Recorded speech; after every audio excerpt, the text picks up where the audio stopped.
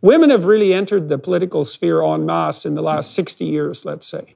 Yeah. I don't think anybody would dispute that particular idea.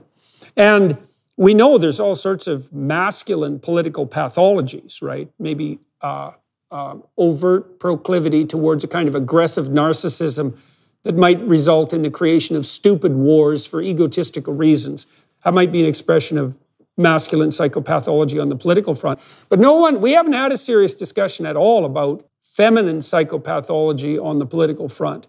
And I think we miss a whole, I've been trying to formulate it as something like narcissism of compassion.